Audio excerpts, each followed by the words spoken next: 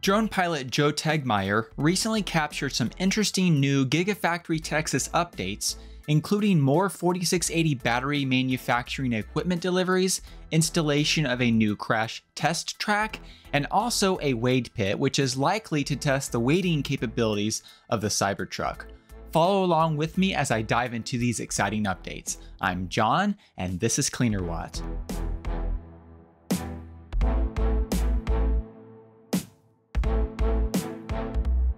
Tesla currently has a crash test lab in Fremont, California, but with Gigafactory Texas producing the Model Y and with Cybertruck production beginning, it is way more efficient, especially with the development of a new vehicle, the Cybertruck, for Tesla to have their own test track, crash test track at Gigafactory Texas as well. On July 31st, Joe Tegtmeyer captured this drone footage and confirmed based on an official document he found that this structure is indeed a crash test track. Interestingly, this document refers to this as a temporary track, so this may primarily be here for the development and testing of the Cybertruck in the coming months. Ultimately, I do think it makes sense for Tesla to have some kind of crash test lab, similar to what they have at their Fremont facility here at Gigafactory Texas. But maybe that is going to be at a different part of the factory in the future, and this is just temporary, or maybe the structure over it is temporary. Who knows for now, and that it will stay here, but it will have other things built around it. Either way, I think this is very interesting and very exciting to see this. I will put a link to the full video, which I encourage you to check out. And if you're not already subscribed to Joe Tegtmeyer's YouTube channel, you definitely need to. When it comes to Cybertruck crash testing, back in April, Tesla posted a teaser video of the Cybertruck being crash tested at what I assume to be their Fremont crash testing facility. As you likely know, Tesla has a very strong emphasis on the safety of their vehicles, and they run their own state-of-the-art crash testing lab in Fremont. There, they analyze vast amounts of data, not only from the crash tests that they do at the lab, but also from computer simulated crash tests, and they gather real-world crash data from their fleet of connected vehicles.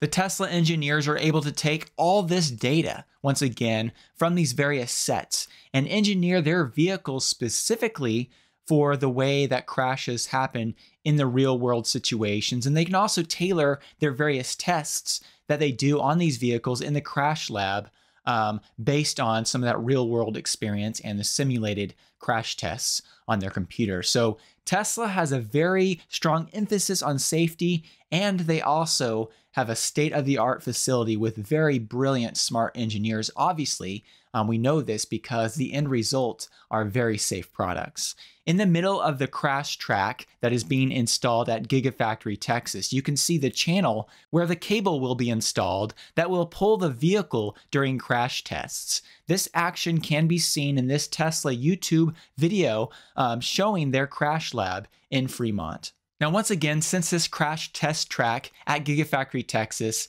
is listed on the document as temporary, so it apparently is not a permanent structure here, I believe this is primarily here as they introduce the Cybertruck. They're going to be doing quite a few crash tests on the vehicle in the coming months.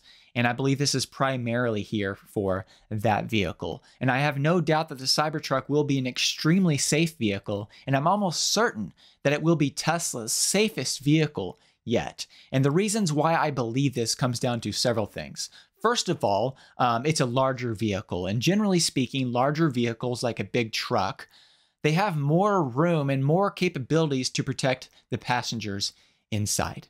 Now, sometimes larger vehicles do have an issue with rollover risk. But of course, with an electric vehicle like the Cybertruck, you have the battery with a lot of weight very low, and this allows it to not tip over as easy as, say, a regular SUV or a regular truck. So that should be minimized, and the size of the vehicle should make a difference. But also the fact that it will have a structural battery pack, which has been confirmed by this image that Tesla shared in their Q2 2023 investor update letter. You can see here that in this image of the Cybertruck frame, you can see that there's an open floor like the standard range all-wheel drive Model Y, which is equipped with 4680 batteries and a structural battery pack. When you have a structural battery pack, obviously even any battery pack there at the bottom of the floor does add rigidity, but a structural battery pack, I would assume, adds even more rigidity there to the bottom of the vehicle because of the structural nature of that pack. So I believe in side impacts, the Cybertruck will have an increased rigidity due to that structural battery pack. Another reason why I believe the Cybertruck will perform very well in crash tests comes down to the vehicle frame itself. As Sandy Monroe and Corey Steuben recently pointed out in a video that was published on the Monroe Live YouTube channel, where Sandy and Corey were analyzing some leaked Cybertruck frame images, the side A and B pillars of the Cybertruck do feature quite a bit of reinforcement, which obviously should lead to good side crash test safety in the Cybertruck. In addition to that, a typical vehicle has aluminum stamped panels on the exterior of the vehicle, whereas the Cybertruck is going to have stainless steel panels instead. Now, we're not completely sure exactly how the exoskeleton design is still going to be implemented in with a typical frame that we see here in these images of the Cybertruck. Once again, this is not exactly what we expected when it comes to what the frame would look like with an exoskeleton design. But as I've mentioned previously, I still believe that the stainless steel exterior that's going to be connected to this frame here, I believe it still will be structural in nature, and it will still add to the rigidity of the vehicle and help improve, say, like payload capacity. But I also believe it will add to rigidity when it comes to crash testing. So I believe the stainless steel is going to be a lot stronger than the aluminum would be normally with a stamped panel, and I believe that's going to add to the crash safety of the Cybertruck. In addition to all that, once again, Tesla has a strong emphasis on safety. So when they engineer a vehicle, safety is front of mind. And I have no doubt that the engineers, as they engineered the Cybertruck and as they continue to tweak it here as they're building release candidates, I have no doubt that safety was one of their primary focuses for the design of the Cybertruck. So once again, when you wrap all this up, it's exciting that Tesla is building their own crash test track, but also once again, it shows that Tesla has a strong emphasis on safety, and I believe the Cybertruck will be no exception. Now, beyond the crash test track, near that track at Giga Texas, Tesla is also installing a wading pit where they can test the wading capabilities of their vehicles. While I have no doubt that Tesla will test other vehicles at this wading track, I'm assuming that this is being primarily built with the Cybertruck in mind. I believe the Cybertruck will be an off-roading beast, and I believe Tesla will want it to be very capable and not be outdone by vehicles like the Rivian R1T, which is very impressive off-road, and that means wading depth as well. Now, beyond that, on July 31st, once again, Joe Tegtmeyer captured another equipment delivery outside of the 4680 battery manufacturing section of Gigafactory Texas. But unfortunately, there were not enough clues on the crates themselves to know what these machines are, even with one of them uncrated because it was still covered with plastic.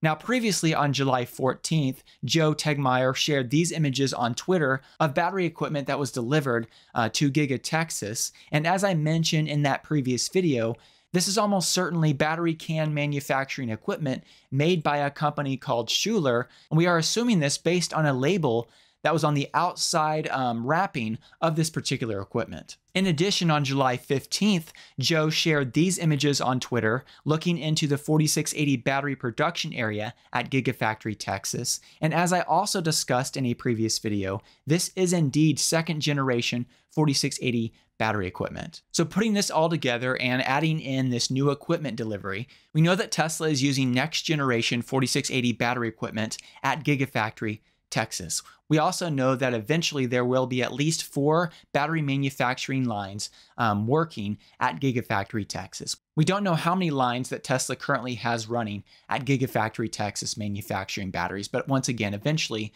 there will be 4. Now, the battery can manufacturing equipment, when I talked about that in a previous video, I talked about that new equipment deliveries at the 4680 battery manufacturing section of the factory are confirmation to me that Tesla is finishing more of the battery manufacturing lines. So this is really good news once again that Tesla is really beginning to ramp up 4680 battery production, and means that they're getting ever closer to the theoretical designed maximum of this factory once again, which should eventually, with 4 lines, be able to produce 100 gigawatt hours of batteries per year. So these new equipment deliveries once again are a great sign.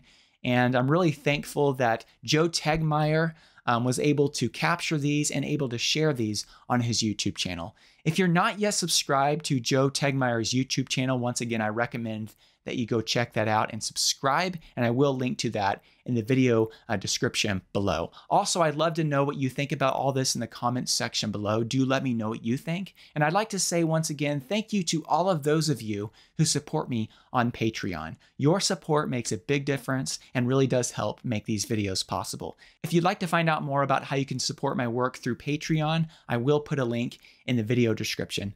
Thank you so much.